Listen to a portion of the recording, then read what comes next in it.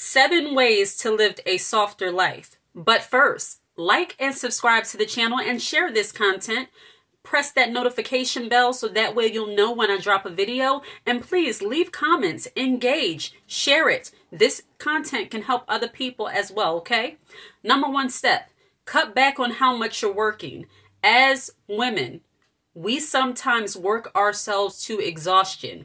We deplete ourselves in ways that we're not supposed to as women.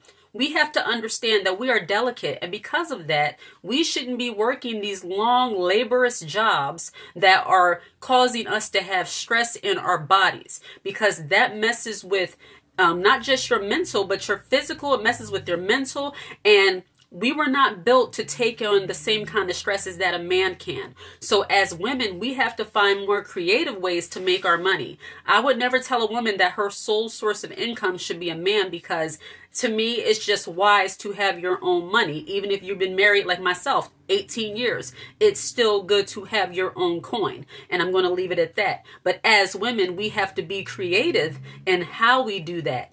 I used to be the type of woman that would work so many long hours, pick up extra shifts. If there were any extra shifts available, I would do it. If there were double shifts, meaning I'm working that one night and then I'm going to just work it to overnight, I'm going to do that too, just to be making extra money. But I had to realize that as a woman, I have creativity. I have a way of doing things where I can still get the same amount of pay in an easier way. So as women, we have to tap into that creative side of ourselves and understand that we don't have to labor as hard as men do in order to make money for ourselves, okay? So cut back on the amount of time that you're working and look for new and creative ways to make money, okay? Number 2, create a routine for yourself. For me, I like to go shopping early in the morning on the weekdays, okay? Because I have that kind of schedule set up so that I'm available. I'll drop my kids off their school schedule 7:15, 7:20 in the morning. That's when I'll go to the market and do my food shopping. Or if I go to the mall, yes, I'm there at elderly hours. No disrespect to anybody, but I'm there when the people are mall walking and doing their thing and the groups are out. I'm there at that time. You know why? Because it's less stressful for me. I'm not a person that likes to be in the malls when it's packed. Like this time of year, is this Christmas Eve? What's today, the 24th? Yeah, today, this is Christmas Eve. And I wouldn't dare be at the mall right now because I value my peace. We don't need anything. So for me, it's like, okay, unless I absolutely have to go out and get something, I'm not going to subject myself to the stress of waiting in a long line, dealing with people bumping into you, dealing with people, fighting over the last whatever it is. No, I have a structured way of doing things that keep me at peace. I go to the market early in the morning. I take and run my errands early in the morning because I know there's less people out. I'm not antisocial. I just like doing things in peace. I can't enjoy my shopping experience if I'm out there fighting with somebody over the last thing of foil or the last roll of toilet paper. Like, I can't do that. That for me is not peaceful and it's not soft. So when everybody else is about to wake up at about 12 o'clock to get their shopping done, I'm back in the house and on to the next thing, all right? So create a routine for yourself. Number 3, make room for leisure activities. There should be at least one leisure activity in your routine every day. For me, I like to make sure that I take time to create my bracelets, create my jewelry. While that is a business for me, it's still a leisure activity. Yes, I'm getting paid from it, but it started off as a leisure activity.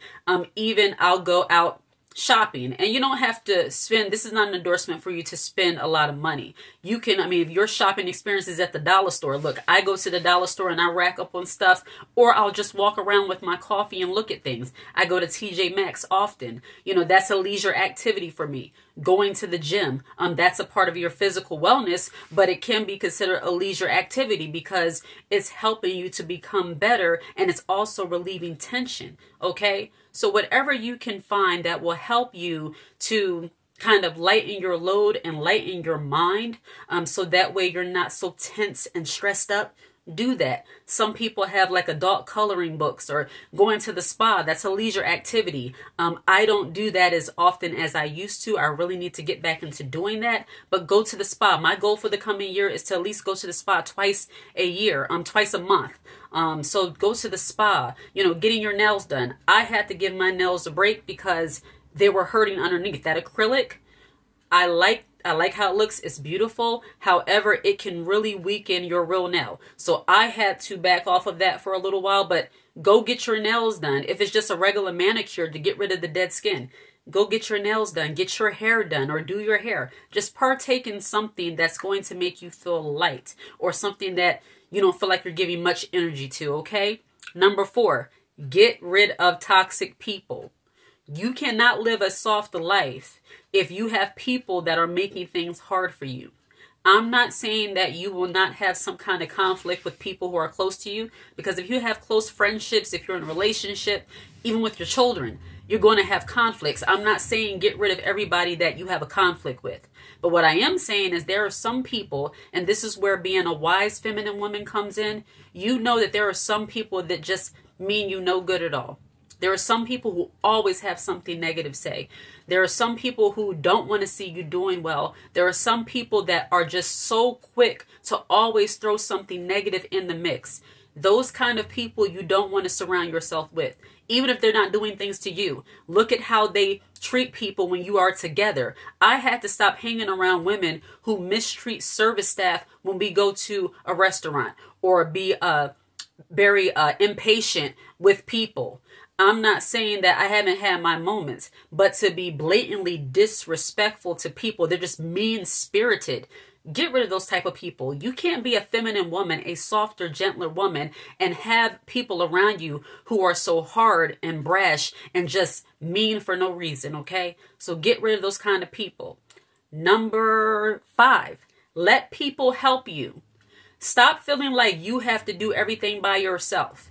You don't. I guarantee you, even if you're in the market and somebody offers to pull something off a top shelf for you, let them do it. If your husband, and it took me a long time to let him do this, my husband, he goes to work in the morning. Sometimes he will volunteer, and most times he'll take the kids to school in the morning for me before he goes to work. I would feel so bad, like, I'm here. Why would he need to take the kids to school in the morning before going to work when I'm here?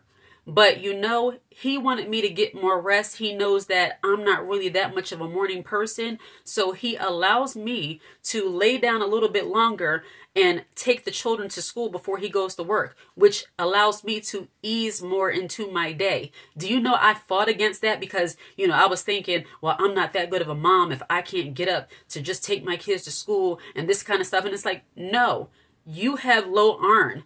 Not even without having low iron. You have low iron, but even if you don't have that, your husband just wants you to rest. Just rest and ease into your day. Do your errands and you'll pick them up. Let him do it. So I give you that. Let somebody help you. Don't feel like you have to be Wonder Woman doing everything, okay? And number 6, don't be afraid to say no. Don't feel like you have to please people by doing things that you don't feel comfortable with. There is freedom in saying no. When you don't feel like doing something, don't do it. If you have to do too much back and forth in your mind, like, well, if I don't do it, then this and that. I had to learn that if I have to keep going back and forth in my mind on whether or not I'm going to do something, it's just meant for me to just not do it. Just don't do it. If it don't come easy, if the answer doesn't enthuse me, or the idea of whatever it is doesn't enthuse me, just let it go. Don't make things harder than what it has to be. Just say no, okay? Or depending on what it is, of course, it might not be that easy, but actually it is. Even when dealing with family or children, you might be able to do something, but just not at the moment they want you to do it. And that's okay. Delayed gratification is something that everybody needs to witness and experience at least once in their life, okay? So don't be afraid to tell people no. And then lastly, which should have been number 1, which is the overarching theme of everything for me, spend time with God. When your spirit is fed, you can operate and maintain more in other areas of your life. Your mind won't be so scattered. And I can speak for myself. When I renew my mind with the things of God, with the word of God, when I pray, when I meditate, when I just get quiet before the Lord and tune everything else out, that allows me to think more clearly on the things that I want to do. You can't be so consumed with the things of the world, your responsibilities, what you need to do, what other people want you to do, what they want from you. I need to know how God wants me to operate for the day. I need to get guidance and wisdom on how to be the kind of wife and mother that I need to be for my family. I need to get guidance and wisdom on just being a person in the world and maintaining. You can't do these things if you don't spend concentrated time with the Lord, okay? That's the way I see it, and that's the way it is on this channel, okay? Like and subscribe to the channel and share this content. 7 ways to live a soft life. You just have to make sure that you are taking time to make things easier for yourself. And the way I see it, implementing these steps will help you to do that, all right? Hit the like button and share. Take care.